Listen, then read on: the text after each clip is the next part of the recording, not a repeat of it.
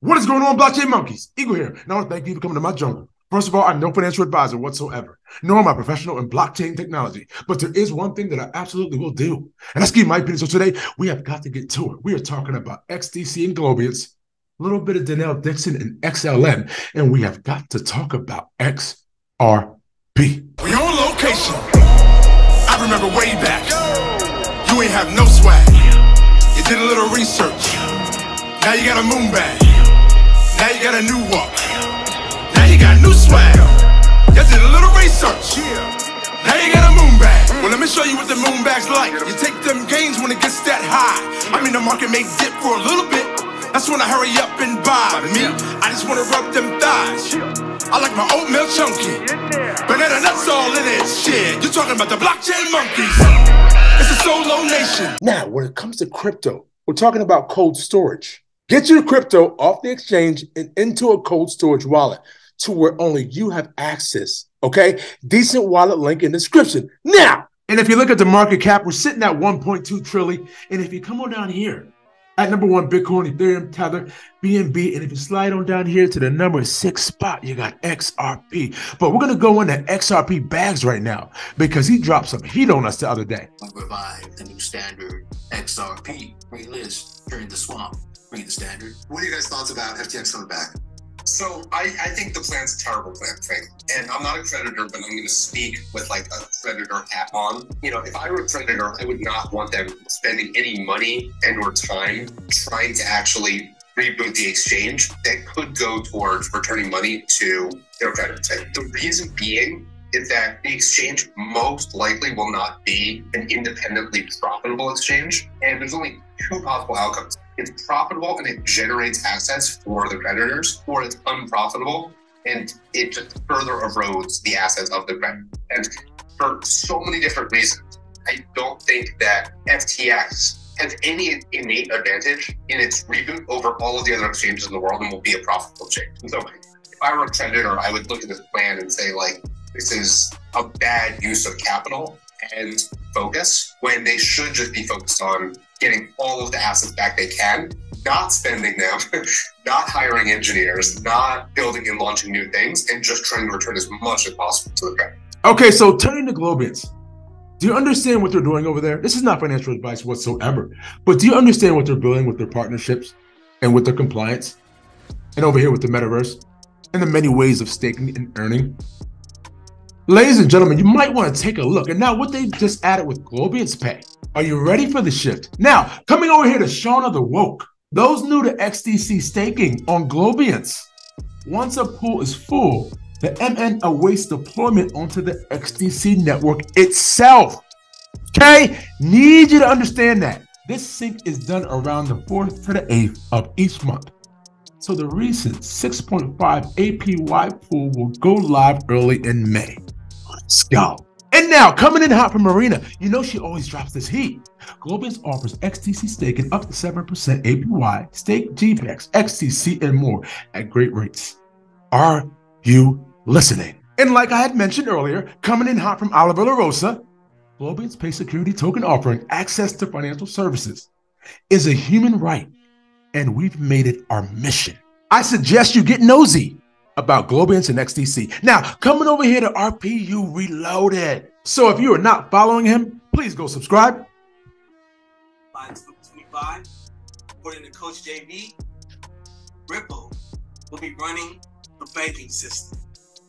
Don't believe me? Check this out. What if I told you XRP is going to run the whole banking system? Would you believe me? Here are the things that you need to understand. Here are the things that you should be looking at. First is being flooded in and out of the market by YouTubers. ISO 20022. FedNow Services. Volante, Hyperledger Foundation, and the players that are being moved around the game. JP Morgan just stated in their report that if XRP case settles, XRP is set up for mass adoption. Now, why would they say that, Warriors? Because they're all connected behind the scenes. 12 years in banking, understanding the payment flow and systems, understanding how to scale banks with the CBA Executive Banking School.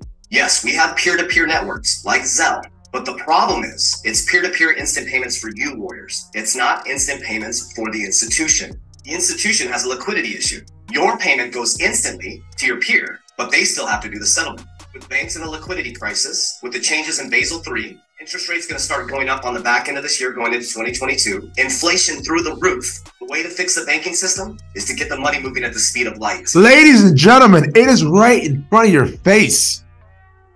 He's telling you. Now, you can also go do your own research and not be lazy. Let's go.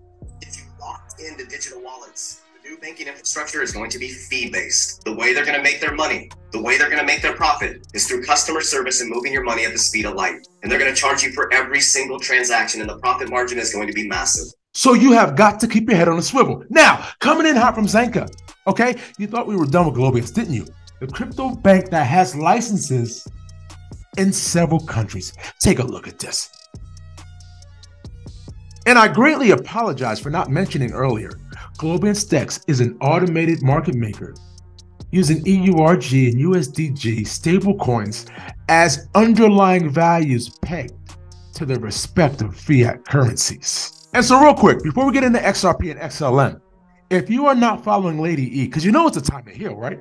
Why wouldn't you? Okay. Oh, here, you got a YouTube channel, Love, Live, Heal. Let's go. Now coming in hot to XRP. So let's say you got 300,000 XRP. Just as an example, hypothetical goes to $100. Okay, you're looking at $30 million. At that point, when you move that into an estate in order to protect yourself and set things up for the future, you're looking at a 40% tax on anything above the amounts I mentioned before. Whether you're single or married, you're still going to owe 40% tax, whether you cash out or not. And so that's a consideration you want to take in and make sure you're being proactive about. It would be ideal if you could set those structured up beforehand, before you reach those amounts, so that you don't incur those tax penalties.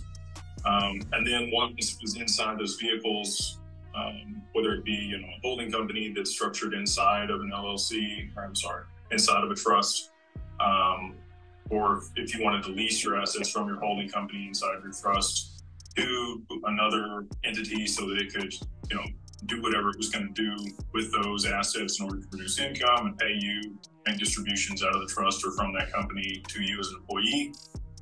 There's a lot of different ways to go about it in order to mitigate tax obligations.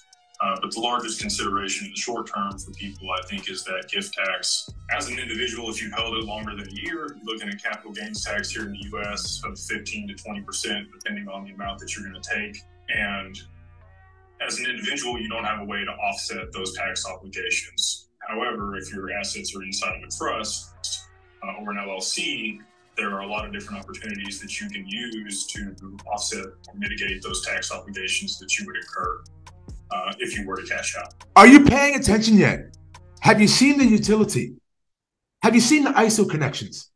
Have you seen the partnerships with these banks?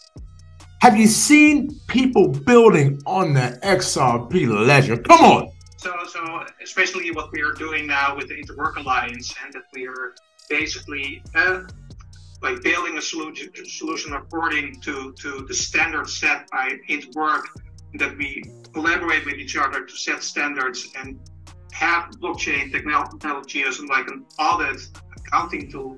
That's the most, that the blockchain has the most added value as an accounting mechanism, tool, basically, for us as well.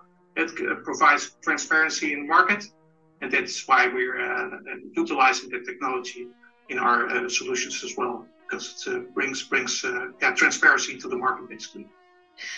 Ironically, and certainly in some circles, has a huge degree of mistrust as a technology. I mean, I'm still so surprised. Again, COP26, the only mention of blockchain as an innovative solution in sustainability was as the worst for the environment and the least clean.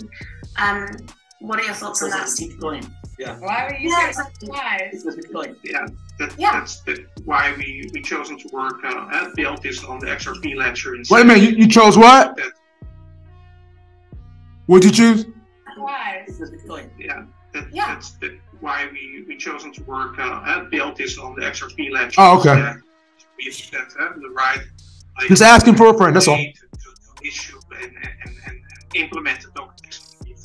Oh my goodness. Oh my goodness. All right, so ladies and gentlemen, before I let you go, you know regulations are coming or something to that degree.